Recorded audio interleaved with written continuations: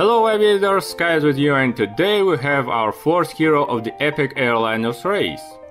This video will tell about the father of this race, the most popular, old and honored veteran of the single-aisle market. Boeing 737 MAX is a large-scale modernization and the fourth generation of the eternal 737 family. It was released in spring of 2017 and soon will replace its predecessor, the NG model line. As with the A320neo program, the main MAX innovation is the new engine. But apart from that, the guys from Everett did a lot of work on their old man. The history of the MAX generation was much more rough than the history of its European competitor.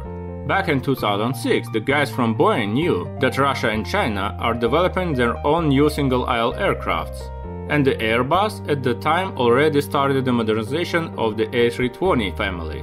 It was clear that either Americans will offer something of their own, or their most popular aircraft will lose that race. The question of what is this something has to be was acute.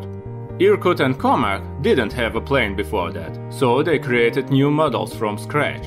Airbus A320 was pretty young and was not too difficult to upgrade. Boeing 737 was born in 1967 and it cannot be called young. There was a choice: to modernize it, as the Europeans did, or to take a clean slate and develop a new airliner. This question was not trivial. There was not a simple way to update the old aircraft, but the creation of a new model promised enormous costs and labor. It is not enough to make a plane. It is necessary to rebuild several huge plants, change the work of thousands of subcontractors, not mentioning the giant global service network. All of this work could cost Boeing nearly $10 to $12 billion, which was too much even for the industry leader. This question was not answered up to 2010, when Airbus officially announced the A320neo project. There was no time to waste. The American Airlines was the last straw. A domestic airline, which before that only used Boeing planes, made an order in Europe for as much as 260 aircrafts. Finally, it was decided to modernize and re-engine the 737 family. The plan suggested that the new MAX generation will be 16% more economy efficient than its predecessor and 4% more efficient than the A320neo family. Moreover, the task was very difficult. To implement it, it was necessary not just to change the engines, but also make many design changes. And if the Europeans spent about $1 billion on their neo project, Boeing spent 3 times more money on their MAX. At the end of the summer 2013, the first Boeing 737 MAX fuselage was assembled at the Spirit Air Systems factory. Curiously, the fuselages and many other elements of the Boeing planes are not produced by the Boeing. 2 years later, at the Renton factory, the first 737 MAX 8 prototype, named the Spirit of Renton, was rolled out. The plane made its maiden flight in 2016.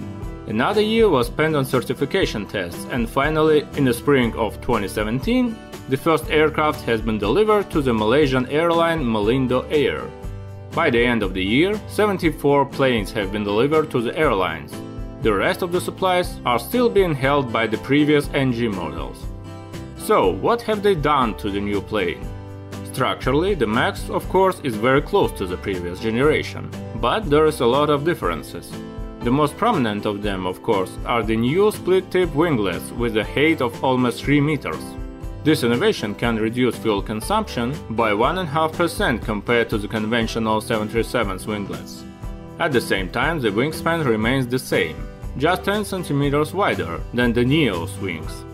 In addition to the new winglets, the fins, auxiliary power unit inlet and many other airframe elements have also been revised, but we'll return to this later. The avionics have been developed by the traditional supplier Rockwell Collins. The cockpit received 4 new widescreen displays. Nevertheless, the MAX cockpit has not changed much, and in comparison with the new airliners, the MC-21 and C919, it looks rather conservative. This decision was made to ensure the smooth transition between generations NG and MAX. The passenger cabin was significantly redesigned, using the technologies from the Boeing 787, and the advanced Boeing Sky interior is basic now. And now we will watch the main point and problem of this aircraft, the engines. Boeing 737 MAX is equipped with the new CFM International LEAP-1B engines. They are 10 to 12% more efficient than previous CFM 56-7B, which are installed on the NG models. It looks pretty awesome. Such engines are installed on the A320neo and Comac C919. But the friendship between 737 and LEAP was difficult. The problem was in the ground clearance. There's not much place to install the engines. It can even be seen by the old CFM 56. They are flat on the bottom. The new LEAP engine is even bigger, and in the basic version it would literally scrape over the concrete. Therefore, CFM International had to greatly alter the structure and reduce it in size. The fan of the model 1B is 22 cm narrower than its brother 1A from the A320neo. Efficiency in this case naturally decreased, although the engine itself became lighter and aerodynamically better. But this was not enough. Boeing strengthened the wing for the new engines and developed new pylons. They even had to increase the height of the landing gear, so the nacelle would hang in the legal 43 cm above the ground. This work caused the most of the project's expenses. Totally, there will be 4 basic planes in the aircraft family: MAX 7, MAX 8, MAX 9 and MAX 10. Over time, they will replace the old -700, -800 and -900ER series. The MAX 8 model is the first assembled and delivered plane of the family and the basic version. It is designed to replace the basic 737-800 modification. The passenger cabin can accommodate 162 passengers in 2-class layout and 210 maximum. Based on MAX 8, Boeing developed a submodification 200. In fact, it is the same aircraft but with increased interior space and reduced galleys and toilets.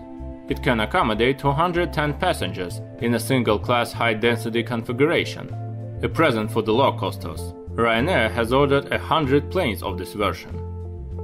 There's also the version MAX 8 ERX. It will be the same as the MAX 8, but with a wing landing gear and engines from a large MAX 9.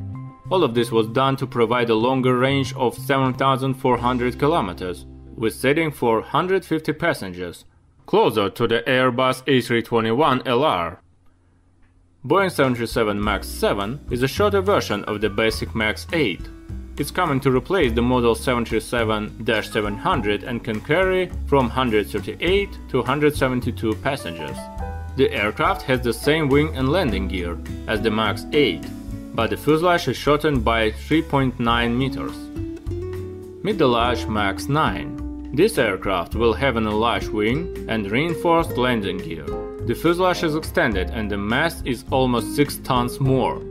It will be able to accommodate a maximum of 220 passengers to replace the model -900ER. Lion Air is the launch customer. It will receive the plane soon. A321 still does not give place to Boeing. There is one more plane, the biggest one, to compete it. Boeing 737 MAX 10, with a modified airframe and a strengthened fuselage, can accommodate 230 passengers and fly to a distance over 6,100 kilometers. The MAX 10 was launched on June 19, 2017 with 240 orders and commitments from more than 10 customers. For now, airlines are waiting nearly 300 planes of this model. And finally, a little joy for the rich guys. On the basis of all major versions, Boeing will develop large business jets. The Boeing business jet MAX 9 will fly on 11,600 kilometers. The MAX 8 will reach 11,700 kilometers.